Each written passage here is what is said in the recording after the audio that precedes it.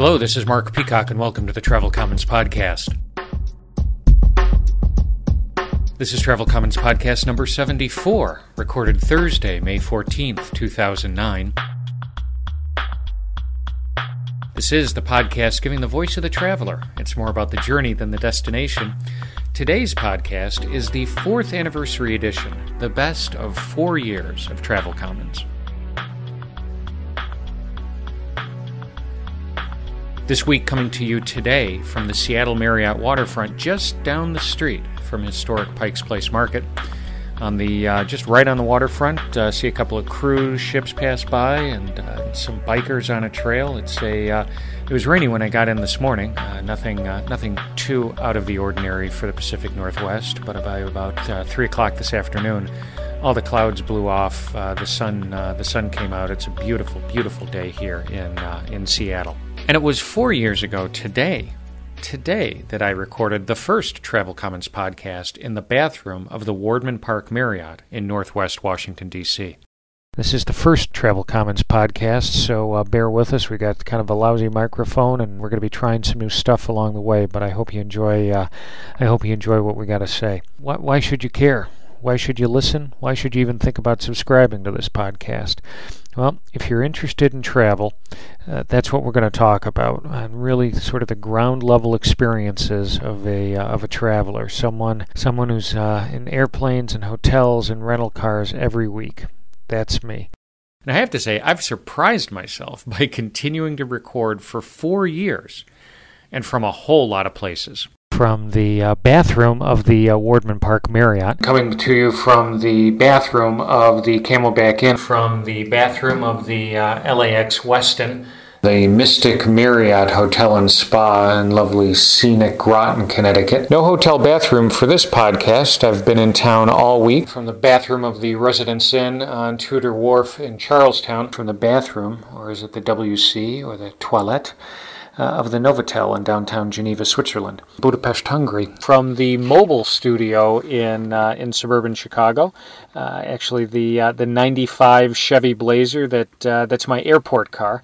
Bathroom of the Orchard Hotel in San Francisco. Bathroom of the Marriott Courtyard in Oldsmar, Florida. The Civic Center Marriott in Durham, North Carolina. In the bathroom of the Stamford, Connecticut Marriott. From the Marriott Courtyard in East Memphis. Doubletree Club in Santa Ana, California. From the Marriott in Memphis, Tennessee. From the bathroom of the Oldsmar, Florida Courtyard. Bathroom of the Philadelphia Marriott. Coming to you from the bathroom of the Bellagio Hotel and Casino in Las Vegas. Supposed to be coming to you from the bathroom of the Embassy Suites in Philadelphia, the Marriott Courtyard in Irvine, California, from the quite nice Laguna Hills Marriott in Dana Point, California, the Orlando, Florida Downtown Marriott, the San Mateo, California Marriott, from the Huntington Beach Hilton Resort, from the Newport Beach Marriott, the San Francisco Airport Marriott Courtyard in Northwest Houston, Renaissance Madison Hotel in downtown Seattle, Rancho Las Palmas Resort and Spa, Marriott Courtyard in San Francisco's Soma District, Marriott Courtyard in Chapel Hill, North Carolina, Gaithersburg, Maryland Marriott, from the Newark Liberty Airport Marriott, right smack dab in the middle of some witch's brew of access roads in the center of Newark Airport, the Brooklyn Marriott, by popular demand, from the business class toilet, or loo, of a South Africa Airlines Airbus A340 somewhere between New York and Johannesburg, South Africa. You know, listening to that, you'd think that Marriott would give me lifetime platinum status just for combat duty. And I'll tell you, traveling regularly, constantly, over the past 4 years, it has at times, many times, felt, well, less than exhilarating. Was any one thing about this Friday flight so earth-shatteringly bad? No, not really. It was just a piling on of one inconvenience after another. The best quote I read was in Friday's USA Today. An older couple who travel, I guess, extensively in their retirement described the travel experience now as tedious. That is the perfect adjective.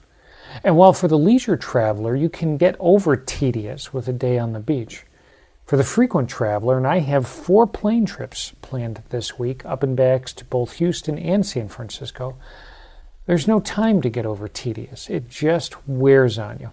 And probably the one key thing that has made travel the most tedious over the past 4 years has been the U.S. TSA. We thought we had it bad with the shoe carnival. One guy tries to light a shoe on fire 4 or 5 years ago, and now millions of people are traipsing through airports in their bare feet. But then it just got silly.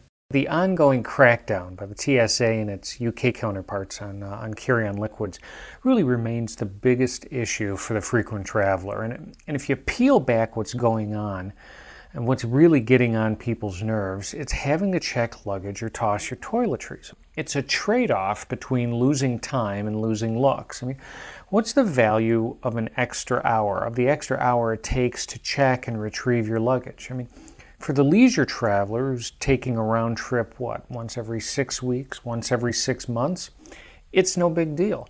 For the frequent traveler, though, with 2, maybe 3 round trips a week, that equation solves very differently. Now, for guys, the impact is really more annoying than anything. As I described in my blog entries on the TravelCommons site, I retooled my toiletry kit that first weekend to meet the TSA guidelines. I replaced toothpaste with tooth powder, gel antiperspirant with dry deodorant, and hair gel with hair wax. That last swap didn't quite pass the TSA muster, though. On my first trip with the new kit, an O'Hare TSA screener pulled my bag off their conveyor and asked to look inside. "Aha!" he exclaimed, raising my new jar of Jason's stuck-up hairstyling wax to eye level. I don't know, just that label probably got his attention. "Hair gels are not allowed," he said, unscrewing the cap. "It's not a gel," I said. "It's a wax." "No gels are allowed. Only solids," he continued. "Okay, look, a wax isn't a gel. It's a solid. I mean, if you look at the definition, it's a solid mass of hydrocarbon polymers, while a gel is sort of a looser matrix of polymers in which a liquid like a water is entrained." He just looked at me. "This is a solid," he said, rapping his knuckles on the metal table.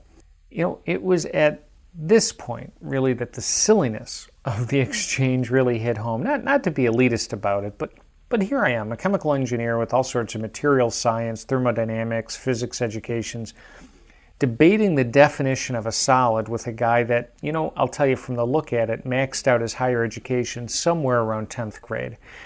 This is not an argument I was going to win, and my guess was the further I pushed it probably meant that losing was going to pretty quickly get more painful. Going through a TSA screening checkpoint at 5 a.m. is never a good time, let alone a 5 a.m. encounter with an overzealous screener. Monday morning in O'Hare, a TSA screener pulls out my bag from the x-ray machine, asks me to open it up. No problem, I say. I'm just trying to survive long enough to make it to the Starbucks stand for a caffeine infusion. She makes a beeline to my toiletry bag, which I'd packed on top of my clothes just so the TSA wouldn't have to go rummaging through everything. She opens up my toiletries, grabs the bottle of Ecodent tooth powder, and without looking at it, holds it up and loudly says, "You can't take this on." I wait for a moment, let her bask in her triumphant find, and then ask her, "Why not? It's tooth powder. You guys announced a no solids rule overnight?" She turned the bottle around, finally looked at the label, and put it back. No apologies, no whoops, no my bad. Typical. At O'Hare, the guy put my tooth powder aside, repacked everything, and then said, kind of apologetically, "Sorry, you can't take this on." "Why not?" I asked. "It's tooth powder."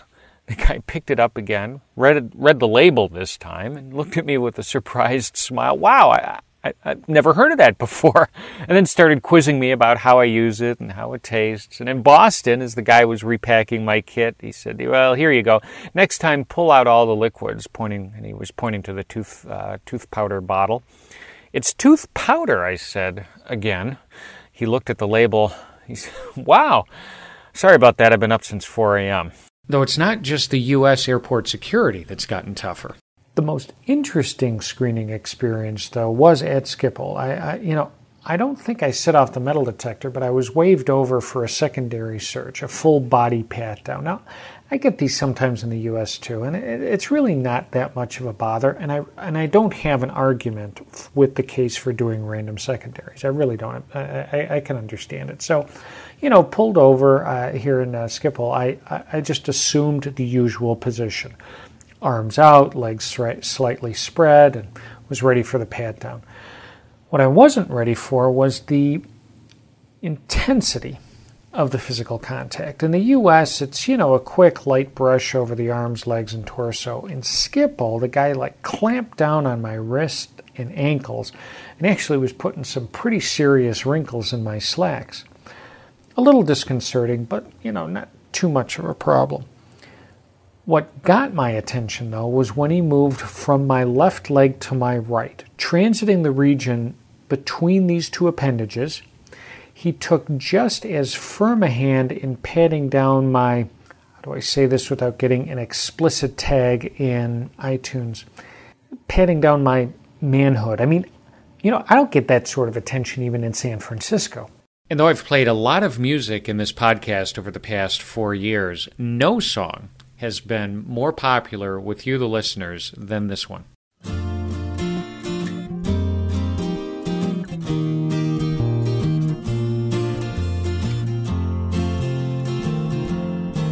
All my bags are packed, I have my ID, a printed itinerary, a boarding pass, and major credit card.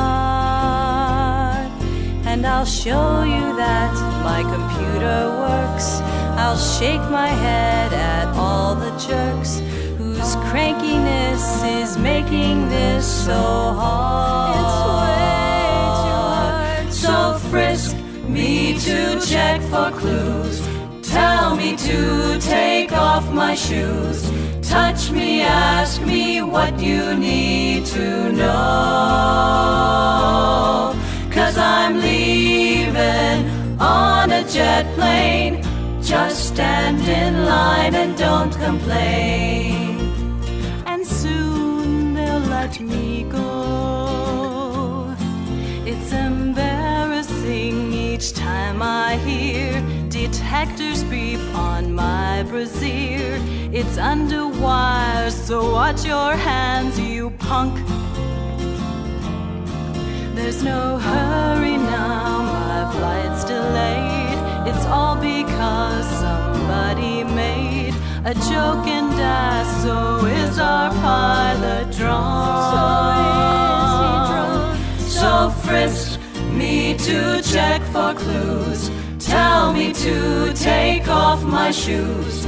Touch me, ask me what you need to know. 'Cause I'm leaving on a jet plane. Just stand in line and don't complain. And soon we'll get to go.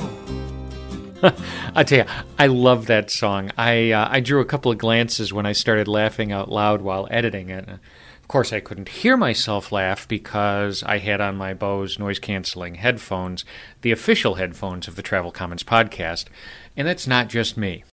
There's a bit of a cult in the airplane cabin around Bose. Looking around the first class cabin, and I had scored a rare first class upgrade on my way out Tuesday. In the first class cabin, at least a third of the passengers were wearing Bose cans. Indeed, it's not that rare to see guys wearing their Bose into the toilet. Now, I was behind one Bose-wearing guy in the toilet line a few weeks back, and after he went in and locked the door, I looked at the flight attendants and said, you may want to step back. I'm not sure if he wore those noise-canceling headphones in there for a reason. They looked at me for a moment and then just broke up laughing, which started again when the guy walked out of the toilet. He looked a little confused. And then when the United flight attendant wheeled the cart down the aisle this morning on my flight from O'Hare to Seattle, peddling snack boxes for $6, I remembered this bit from TravelCommons podcast number 59. And for those of you ripping open the cellophane on your $2 muffin you bought on your flight to Grandma's, Northwestern University Library has just launched web access to their Transportation Library menu collection, which they say includes more than 400 menus from 54 national and international carriers, cruise ships, and railroad companies with coverage from 1929 to the present. Each page of each menu has been scanned. The lunch menu for a March 1969 United flight from San Francisco to Detroit supports United's red carpet theme with a bright red accent on each page. The beverage list asks passengers to please be our guest and order the United special very dry martini, gin or vodka.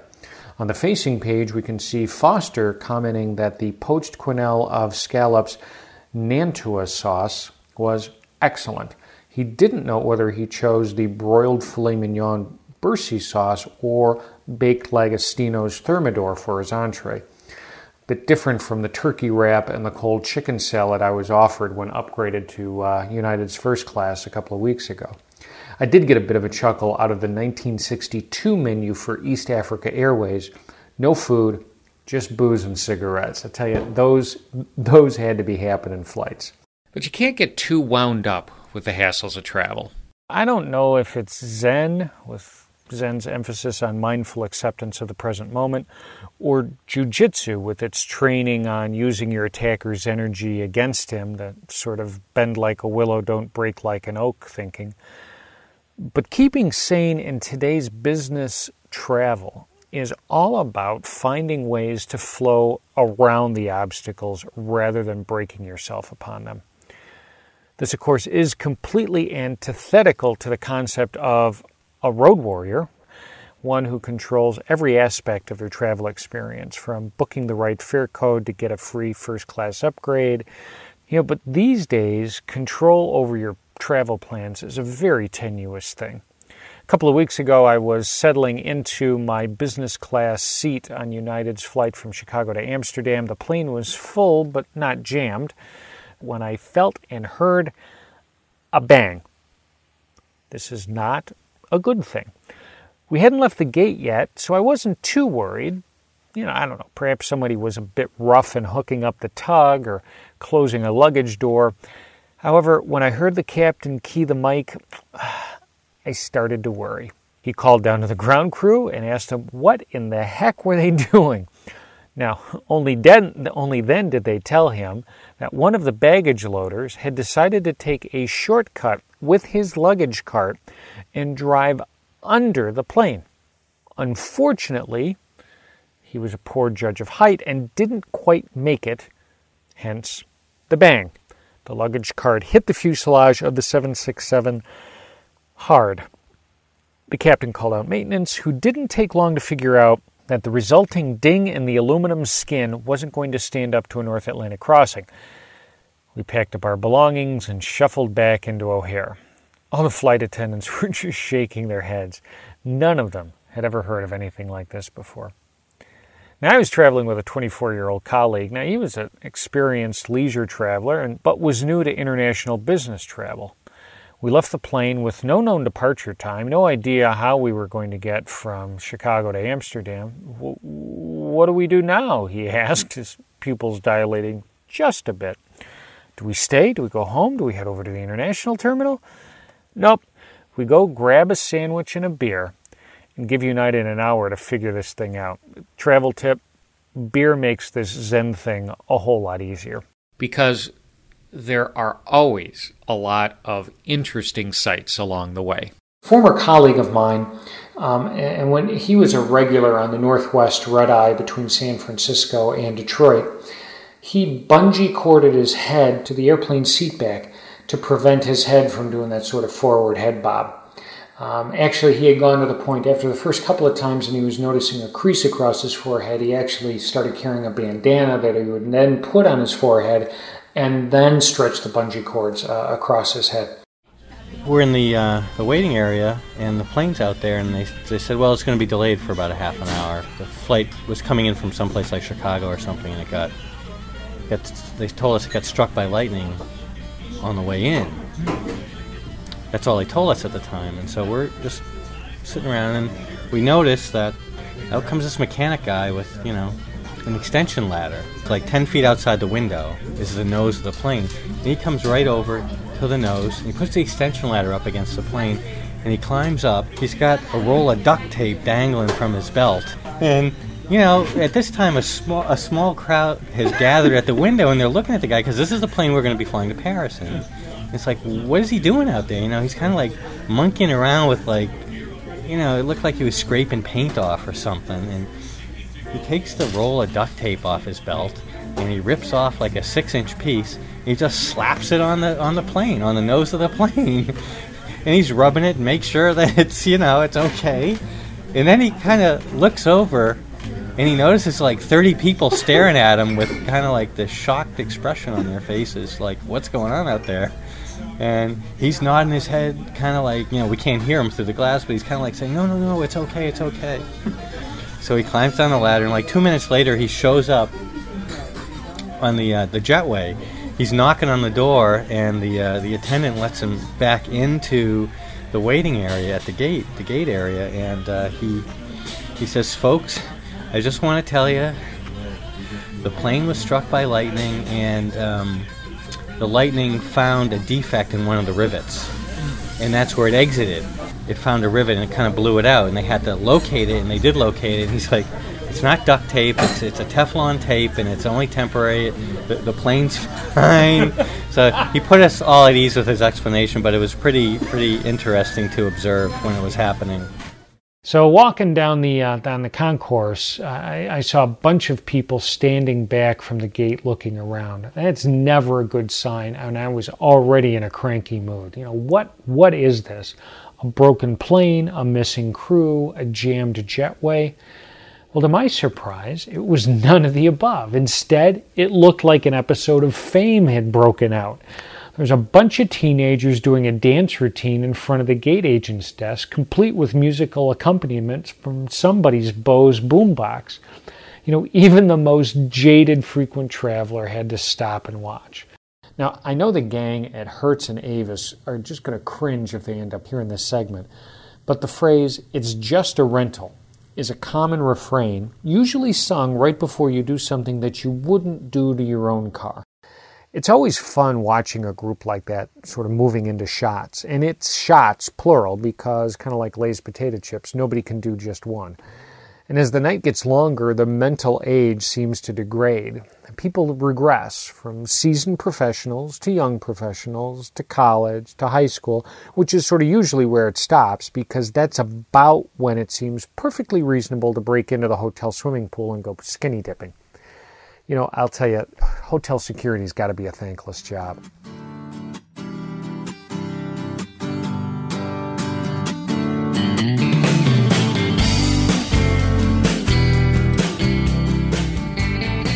Okay, that's it. That's the end of Travel Commons podcast number 74, the special 4th year anniversary edition. I hope you enjoyed this little bit of spelunking through the archives, and I hope you decide to stay subscribed. Better yet, I hope you decide to tell somebody else to subscribe. I'll be back next time with brand new content, and always remember the Travel Commons podcast is about travel stories, coming from me and coming from you.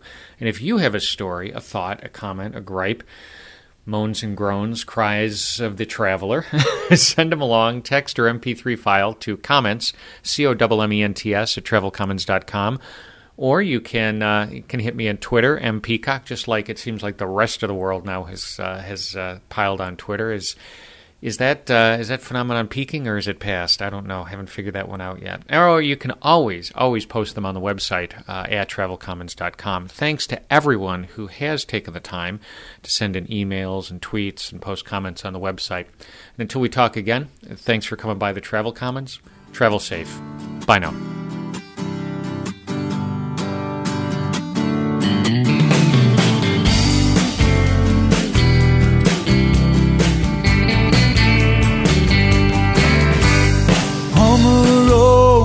Life is hell, strange bed in a lonely motel. But one thing can ease my mind, the warm woman that I left behind. From California to Carolina, she calls me up and there's nothing finer. And when the tears start falling